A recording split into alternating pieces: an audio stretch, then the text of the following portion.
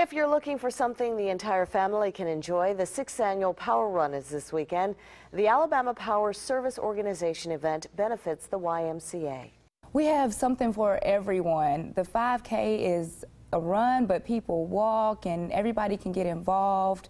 People can bring their dogs, strollers, whatever you want to do. And we have so many events for the children that it just makes it fun for everyone. The Power Run is this Saturday at 8:30 a.m. at the North Mall Park in Trussville. The 5K is for adults, but there will also be a half-mile run, fun run for children. Tickets are $35 for adults and $10 for children. Registration starts at 7:30 at the park, or you can register ahead of time. For more information, head to powerrun.org.